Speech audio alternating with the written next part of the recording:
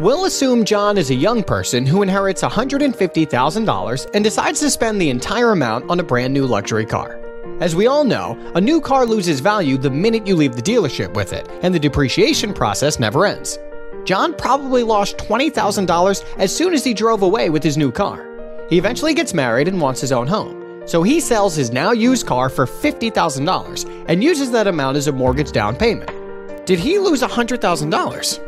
No, he lost considerably more because he lost the opportunity to put the initial $150,000 to better use.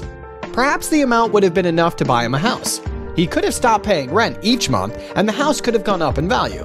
Maybe he should have invested in his education so as to get a better job. Or why not? He could have started a business.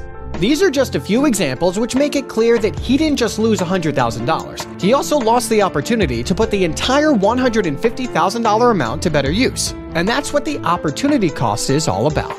Since every resource such as money or time can be put to all sorts of uses, each and every decision you make has an opportunity cost. When buying a home cinema, car, or anything else, think about the opportunity cost as well, rather than just the price. Do the same when investing your money in assets such as stocks, when investing your time, and so on.